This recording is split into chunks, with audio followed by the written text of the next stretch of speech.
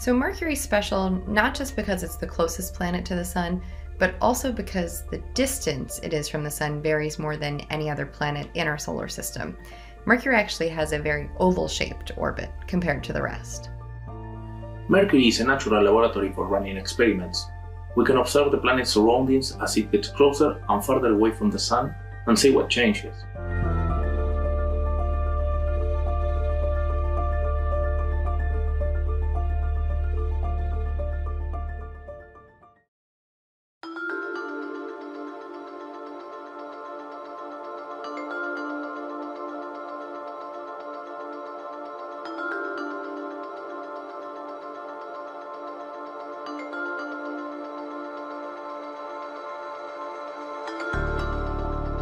When solar wind particles bounce off this magnetospheric boundary, they generate low-frequency waves.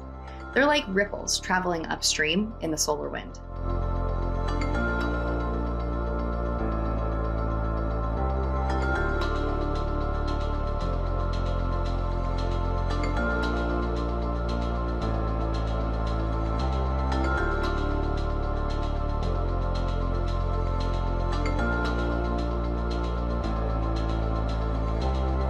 Further from the Sun, the Sun's magnetic field is weaker. We found that this is the key parameter that allows more waves to be generated.